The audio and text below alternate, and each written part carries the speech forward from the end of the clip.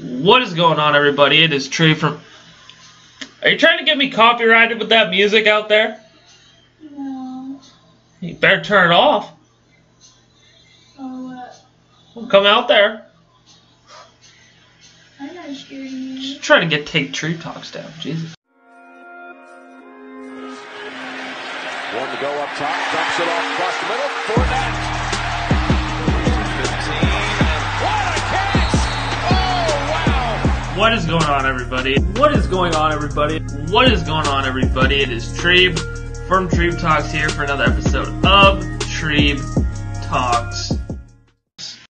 Anyway, what is going on, everybody? It is Treeb from Treeb Talks here, and we're here back with some AAF content. Today we're talking AAF picks. We are in week 4 of the season, almost halfway done with the AAF season. And what a season it has been. It's been really defensive driven, and the offensive play has been shaky at best. So, ladies and gentlemen, today we're going to be diving into week number 4 picks. So without further ado, ladies and gentlemen, I am Treeb from Treeb Talks, and this is my AAF week number 4 picks. Alrighty, ladies and gentlemen, first and foremost, before I dive into these games, I keep getting comments left and right. Treeb, you got a big old zit on the side of your mouth. It's a freaking cold sore. It's my herpes, okay, ladies and gentlemen? And it's never going to go away because your boy's stressed out 24/7. So, you know, it's just never going to go away. So, you know, you're just going to have to deal with Treeb's herpes throughout the course of watching Treeb Talks.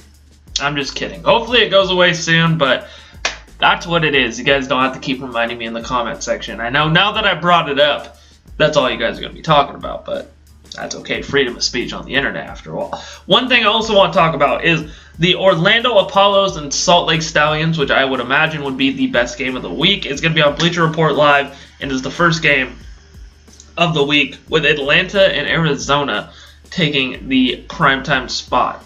Now, I did hear some rumors of some rescheduling. Now, I don't know if those are 100% true, but if they are, then let me know in the comment section down below, because I think that would make the most sense, because Orlando and Salt Lake should definitely be the primetime game, and Arizona and Atlanta should not. So if you have an update on that, leave it in the comment section down below. But nonetheless, the first game we're going to be talking about is the Orlando Apollos and the Salt Lake Stallions. The Salt Lake Stallions come in as the #1 graded defense, actually, even over the Birmingham Iron, and they're facing the #1 graded offense. So this Orlando Apollos is going to be taking on the first real challenge defensively that they have faced all season long in the Salt Lake Stallions. Again, they have not played the Iron yet, and this is probably going to be the biggest test for the Apollos so far this season. I know that the Stallions come into this one 1-2. They've had a lot of quarterback issues. Linehan, Austin Allen, starting quarterbacks that lost games for the Stallions, but you know, when Woodrum's in there, they're basically a whole different beast. He's a perfect game manager to fit the system that Dennis Erickson is running with this defense as well. I mean, Carter Schultz, man, how much good things can you say about Carter Schultz, the defensive tackle, having four sacks in 3 weeks? He's been impressive all season long. He's going to be in Garrett Gilbert's face all game long as well. This run game as well is, I keep on saying as well, but I mean, it is stout, this run defense. This pass defense is okay. It's all right. Mostly known for its run defense. So, you know, the Apollos are going to struggle running the ball, so we're going to see what Garrett Gilbert can do. And the success for the Stallions is going to be depending on how well they can contain Apollos quarterback Garrett Gilbert. Because you saw last week, he is mobile, and he will run the ball when he needs to and pick up crucial first downs. He did that time and time again last week. And it's going to be interesting to see what the game plan is for Steve Spurrier and this Apollos team against probably the best defense they have faced so far. And it's also going to be interesting to see what their defensive game plan is going to be against the Stallions, who are essentially a power run team with some passing sprinkled in there. But, you know, that's usually Dennis Erickson's philosophy. He's more about the defense and then running the ball with authority. They got 3 really good running backs that can get it done. Josh Woodrum, again, being the perfect game manager. He just does not make a lot of mistakes. And in this game, he can't afford to make a lot of mistakes, because this is going to be a big win for the Stallions. Is going to boost them up a lot in the power rankings and just overall rankings as well, if they are able to take down the Apollos. And with that being said, I'm going to take Salt Lake to take the upset over Orlando. I'm going to say Orlando loses its first game, and it's going to be on the road at Salt Lake.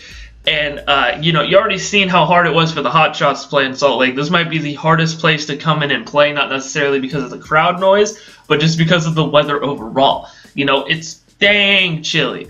It's the whole region that Utah's in, clumped with Idaho and all that, is just snowy. And, the Pacific Northwest, man, is snowy. It's cold. No one wants to go there. I don't blame anybody for losing in Salt Lake because it is just a mess. If there was a Lewiston, Idaho AAF team, I'm sure they would win games too, based on how snowy it is and how cold it is, and how used to the elements they are. And especially an Orlando team who's used to all that warm weather. Yeehaw, lucky you guys. But anyway, again, I'm going on a little bit of a tangent. I'm going to be taking the Salt Lake Stallions to take down the Orlando Apollos. Coming up next, we got the main event game on Saturday, the San Diego Fleet taking on the Memphis Express Saturday at 5 p.m. Pacific, 8 p.m. Eastern on NFL Network. Now, this game got suddenly interesting after the developing storyline in Memphis about the quarterback position. Zach Mettenberger is going to get the start over Christian Hackenberg, which should have happened a long, long time ago. And the San Diego Fleet team might just be one of the worst teams. Fleet that's actually have a good record. I don't know. It's hard to say. They do have one of the best running backs in Gardner. And, it's hard to say that they're probably one of the worst high-rated teams. But, it's hard not to say that as well. I think if the Express are ever going to pull up an upset and win a game finally, it's going to be against this Fleet team. I'm not really sold on Philip Nelson as a quarterback. I am sold on Zach Mettenberger as a quarterback. I think that with the talent that they have on this Express team is going to be utilized more now that they have a quarterback that can actually utilize them, essentially. So Zach Mettenberger, I think, is going to lead this Express team to victory over this San Diego Fleet. So 2 upset victories this week in the AAF for me. I'm going to take Salt Lake to beat Orlando and Memphis to beat San Diego. Now moving on to Sunday, San Antonio and Birmingham.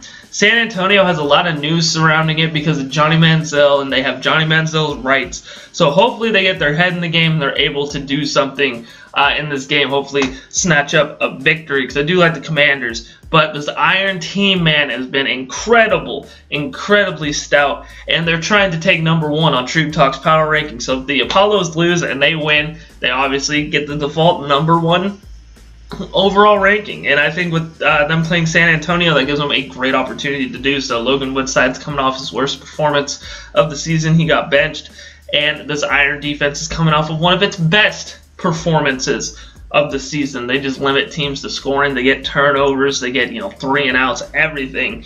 They make sure that their offense doesn't need to score a lot of points in order to win, and I think that's going to be the same formula heading into this week against the San Antonio Commanders, and I'm going to take the B-Ham Iron to solidify itself as the number 1 team in the AAF after beating the San Antonio Commanders.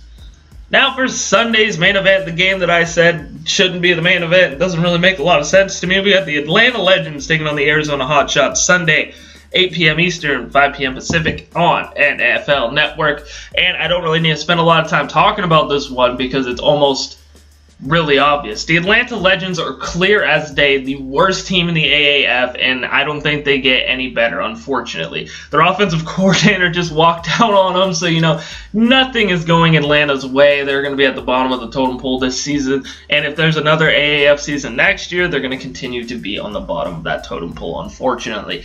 But they don't have a chance. I'm not even going to say Atlanta has a chance, because with all they have, man, and what they've done, they've proved to me that no matter what happens, they really don't put themselves in a good position to win football games. And that's going to be no different against this Arizona Hotshots team. I think the Hotshots go out there, run things, and they get an easy victory. And then they're on to Week 5 to play whoever it is they're going to play. Who are they going to play in Week 5? Week 5, the Hotshots take on the Commanders. So, the Hotshots have a good 2-game stretch to try and bounce back from the loss of last week. Should be a good game for the Arizona as well to really see what this team can bring to the table, and they should be able to knock off the Atlanta Legends with relative ease. And that was my week number 4 AAF picks. What did you guys think? Leave your comments down below. Don't forget, you can check the links down below as well. You can like me on Facebook at Treeb Talks. Follow me on Twitter at Treeb Talks. Follow me on Instagram at Trey Vaughn Pixley. Also, if you haven't yet, hit that subscribe button. Click the bell icon to get notified every single time I drop a new video. I drop new content on this channel 6 days a week. Ain't nobody outworking me. Them's just straight facts. Thank you guys so much for watching this video, and as always, you guys have a great day.